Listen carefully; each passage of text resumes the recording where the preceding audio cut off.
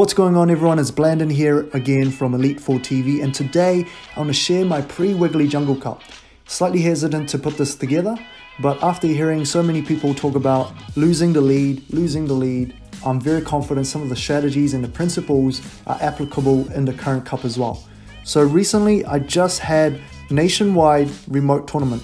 Because we wanted to increase the number of participants in our cups, we added a lot of people from different cities at the regionals, across 3 cities actually, and we're all beginning to hit Ultra Friends, so we hope to have bigger remote tournaments soon. Looking at my team is very standard. I started with the Vigoroth, Noctowl and Venusaur. Those were the standard 3, and for electric I took Graveler and it ran Rock Blast and Stone Edge, recommended by ValorAsh. Now for the bug I took Forretress. It made a lot of sense because besides Vigoroth as a safe switch in this meta, Forretress is actually the second safest switch because it only loses to Vigoroth and Noctowl. But if they were to switch in slightly slower, you'll be able to get 2 heavy slam off, forcing a shield and putting a ton of damage out with the bug bites. Now my last slot I took the Heracross, and Heracross was to hard counter the Vigoroth, and nothing in this meta can really beat a Vigoroth with a slight energy advantage and piggyback. So Heracross and Vespiquen are the only 2 that I believe are true counters to Vigoroth, so that's why I bought Heracross. Now in the beginning of this cup I was actually exploring a ton of lineups that can win despite a bad lead, and the strategy was simple: going back to Sacrificial swap, the OG version and not the one that Zarnik talks about. Okay, so Sacrificial swap, in short, purposely swapping into a Pokemon that you use as a sacrifice so you can bait out a specific opposing Pokemon that would be a threat to your sweeper. So I'm going to give you a very simple example and I'm going to show you in the video. So in this lineup you can see this is Nemo Bloodstorm's famous line, Vigoroth, Lantern, Vespiquen. And then my Sacrificial swap line, there are 2 things that are very important here. You got Graveler, and then Graveler's perfect coverage being Heracross, and Heracross is the Sacrificial swap. And then the second principle here is you need a sweeper, the sweeper being the Venusaur. So in order for Venusaur to sweep here, what would we need to get rid of? It's obviously the Vespiquen. So we are going to sacrifice the Heracross to the Vespiquen. And once the Vespiquen is out of the way, the Venusaur is going to be able to sweep. So I'm going to show you in this gameplay. And this is going to work even if you're facing a bad lead, such as Graveler versus Vigoroth. Let's have a look before we look into the matches. So shout out to Sunjin for letting me record this. So we start off with Graveler against Vigoroth, and it's a bad lead for us, so we're going to swap out straight away into our Heracross. This is a positive matchup. It's going to force our opponent to swap. He decides to do some chip damage with that body slam. We're able to get this Mega Horn off.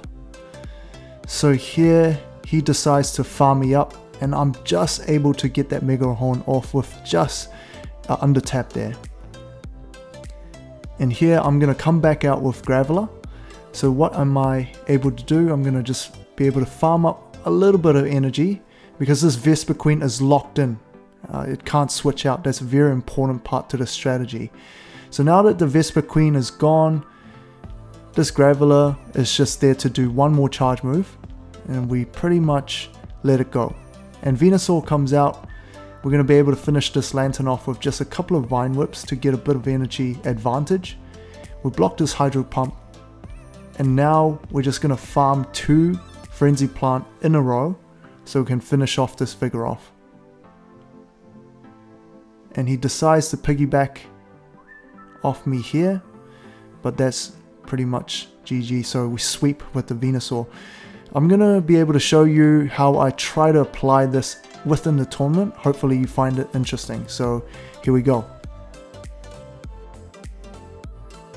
So in the first match up against Wilson, as you can see, this is quite interesting team. He's got Raticate, and you'll notice that out of these 6 Pokemon, none of them actually hard counters Vigoroth. So Vigoroth is going to be a safe switch for me.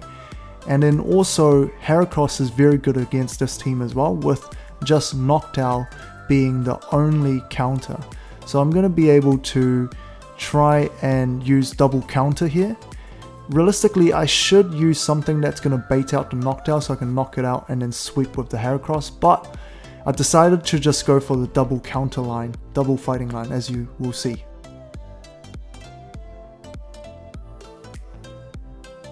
Starting off with a Heracross lead, and we are leading into Graveler, so a positive matchup for us. And here I'm ready to switch out to a Vigoroth.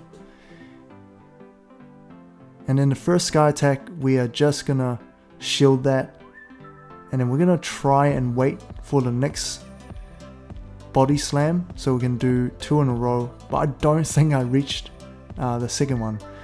So realistically there, I should have just waited. The best thing to do there was just wait until he gets the Sky Attack off and just go for double Body Slam. But now I am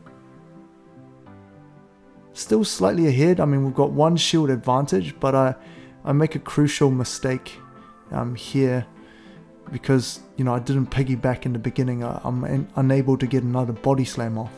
So here I decide to shield this Rock Blast, and then we've got Ivysaur coming out, and that's another mistake here. I should have gone for Mega Horn, which was the correct play. And here he's able to get a Sludge Bomb, and then I'm just patiently waiting for the next Sludge Bomb.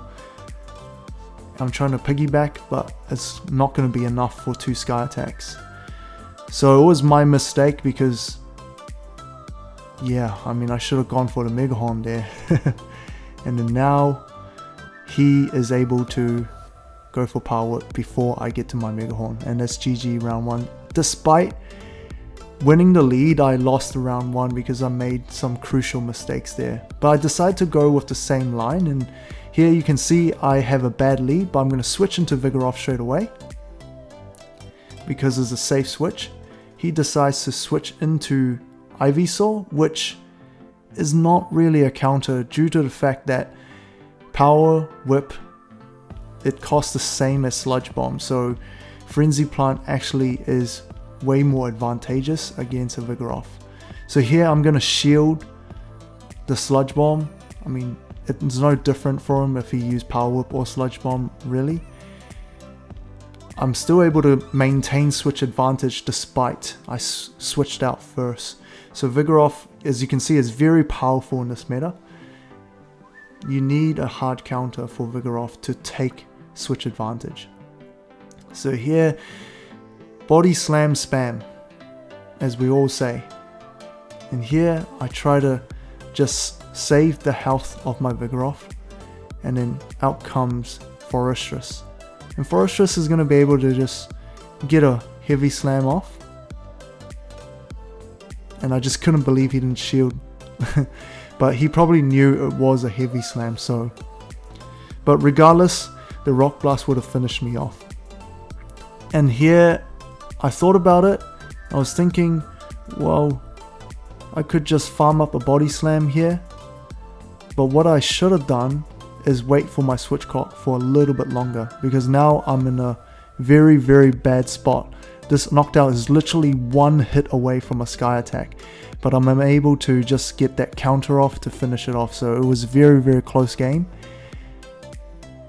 So third game here, we have to lead with the Graveler. So we switch into Vig, and there was a blind switch. Not as bad as, you know, switching into Vigoroth with energy advantage. So Vig into Vig, unless there's a blind switch, is pretty bad. So I'm able to piggyback there, and I decide to shield because I pretty much have another Body Slam ready to go.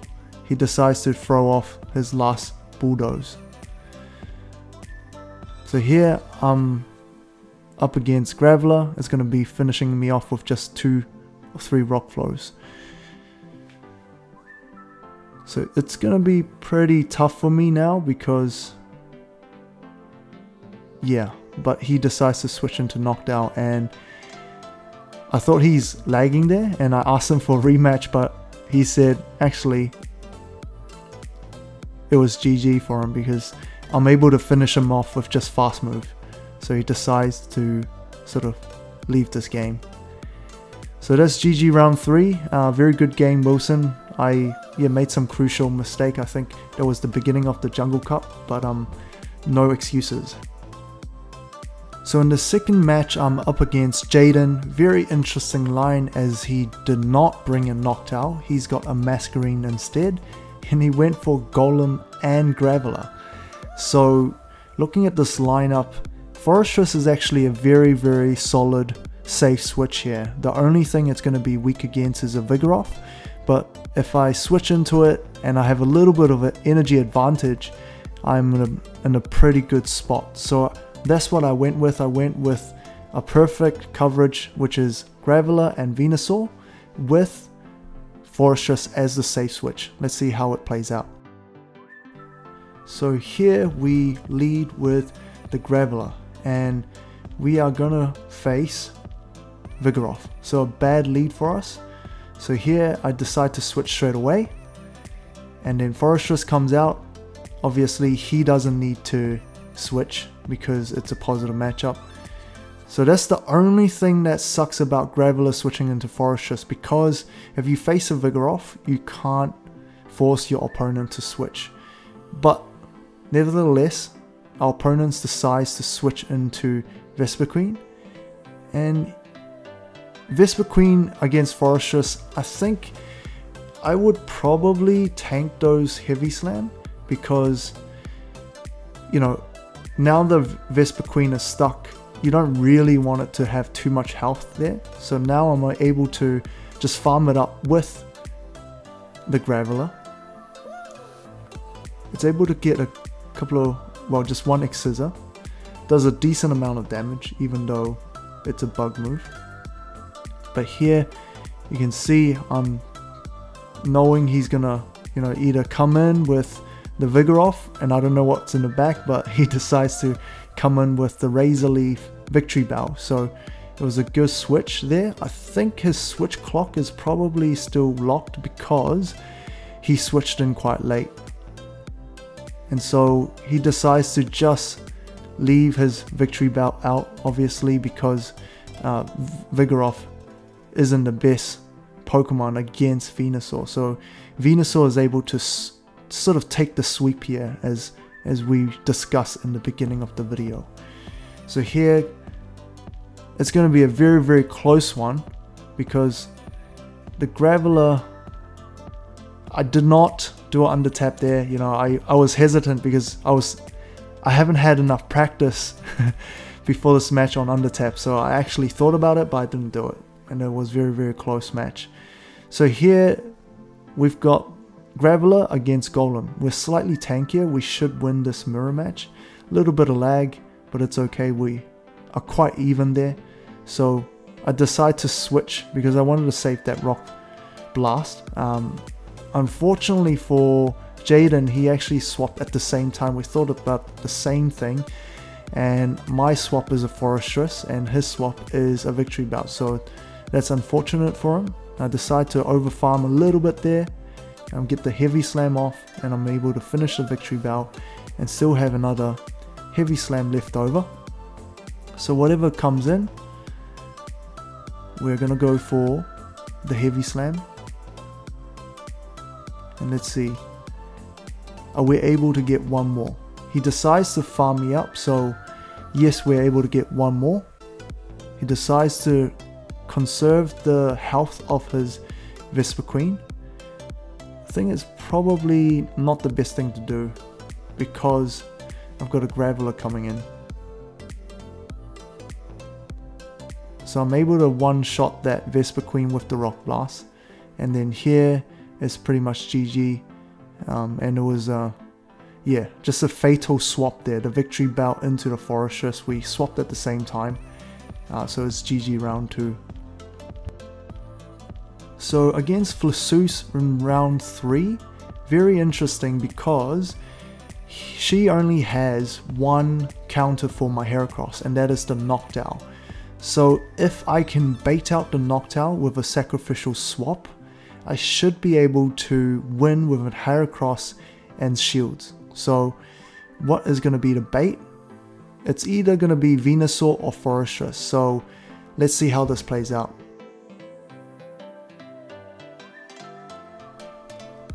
So here I decide to lead with the Graveler, and then Forestress is going to be my bait for the flyer. So against a Forestress, you know, it's about who is willing to invest the shield. So I decide to go for a Rock Blast and then go for the switch here. Hopefully I can bait out the flyer, and here it is. So the Noctowl comes out. I'm able to get this heavy slam off. I mean, I have a slight energy advantage, so she's gonna try and get a couple of sky attacks to finish me. So I'm able to just get one more heavy slam. So be interesting to see if she shields. So she decides not to shield. So I decide to shield because I'm gonna be able to just hold my switch advantage, and I think that's very much worth it. So here the Forestress comes out. That's okay, we're going to take the heavy slam because now we can see what she puts out, and so now we've got the switch advantage and we're able to use Graveler to finish this off. We're going to do a Rock Blast before we switch out, and we're going to be able to finish it off with Heracross.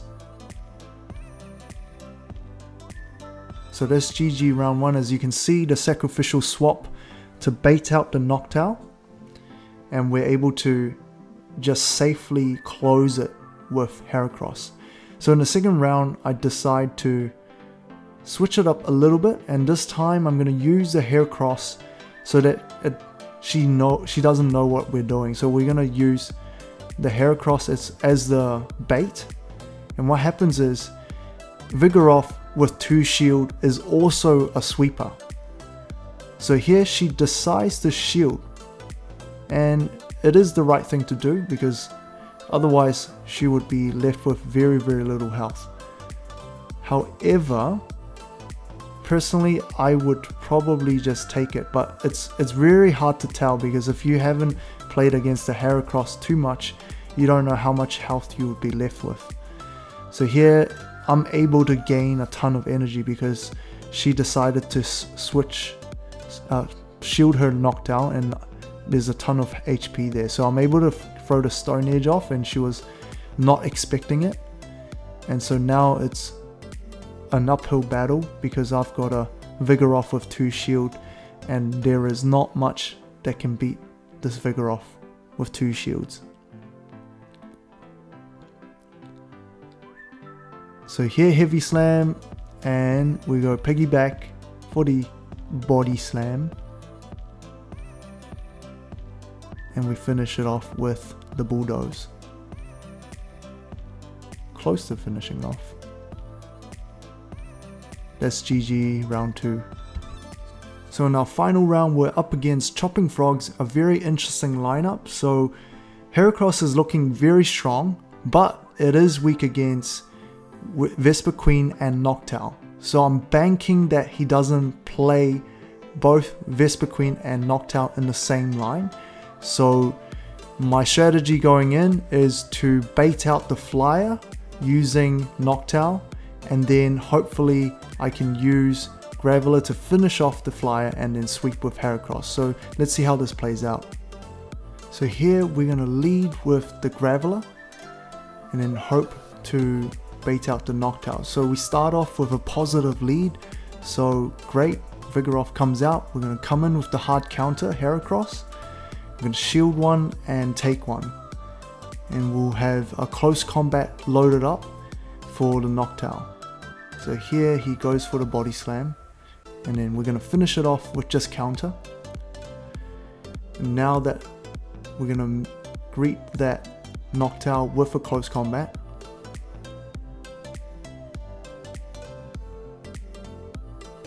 So he decides to take it, and does a fair amount, about 55% I'd say, close to 60. And then now the Graveler is able to come back out just to farm that Noctowl. I shouldn't have waited for the switch clock there, so I could actually just lock that Noctowl in. But here he decides to switch into the Venusaur, which is good. He's locked in. So he made a mistake here and went for the Sludge Bomb. You should always go for Frenzy Plant against the Forestress. But it's very much GG because we were able to predict the lead. Actually, I didn't predict, I just played. But yeah, sometimes you get it. But we're already, ready for a Sacrificial swap, even if it was a bad lead. So here we're able to finish it off with just heavy slams. So that's GG round 1. So round 2, I decided to go for the same thing. So now he has switched up his line a little bit. He leads with Venusaur. We're going to swap into Forestress, and it's going to force him to switch into his Flyer. And so we bait out the Knockdown. Here he goes for the Sky Attack, of course, and then we're able to just piggyback off him with the Heavy Slam. And then here he is going to go for the Sky Attack straight away. So he wasn't too sure where my Heavy Slam is at. He didn't want to take another one. Makes a lot of sense. So now I'm able to come back out with the Graveler. And then I'm likely gonna have to take... Actually, he doesn't get to a Sky Attack, unfortunately. So here I'm able to just spam that Rock Blast. Whatever comes in is likely going to be Vigoroth. So I'm going to swap straight away into Heracross. And now because Knockdown is gone, I know Heracross is in a good space with 2 shields. So here he goes for the Sludge Bomb. And then I go for the Mega Horn. And he's going to be able to just get one more at least. So I decide to shield and hope to farm this Venusaur up. And unfortunately he actually gets his last Sludge Bomb on a smidgen of health. And that was pretty much GG for me, because now the Vigoroth comes out and it's going to be able to just finish me off with a few more counters. And he's still got a shield. So that's GG round 2, and I'm trying to reflect back where I went wrong. And he was quite ready for, the Forestress. So what I need to do this time differently, I decided to go in with the same line. I know I can win it as long as I can do a little bit of chip damage with the Graveler. So here I decide to shield the Frenzy Plant. We've done a bit of damage there, so next time when the Heracross comes out, we should be able to finish it off. But I am down 1 shield now. So here I am gonna go for a Body Slam. He decides to switch it up. He switched into Vigoroth instead for the Forestress. And yeah, maybe he didn't want the Knockdown to be sacrificed. So here I'm able to just take 1 shield off him as well. And Heracross is gonna come back out against the Vigoroth. He's got the Venusaur with half health in the back. And here I'm just going to go do some counter damage, and then a new Knockdown is going to come out to try and finish off Heracross. Makes a lot of sense. So we're able to just get the Graveler to come back out. So here, because he went for the Sky Attack, I'm able to just farm a few more hits for some extra energy. So we're going to greet the Vigoroth with a Rock Blast. So it's going to be pretty tough for him because we still have a Heracross in the back and we have 1 shield. So we're going to be able to finish it off with Mega Horn here. So GG round 3. So thanks for watching. Apologies, I know the gameplay is not as good as ValorAsh. That guy is very talented and he spent way more time than me, to be fair. But hopefully Sacrificial swap, you get how the strategy works. And then I've gave you guys a few more lines here that you guys could test out against some of the meta lines, and how you could potentially set up the lead, which is on the left, the swap on the right, and then the sweeper in the middle. And if you did learn something, enjoyed it, please like and subscribe and check out our Patreon. We really appreciate it.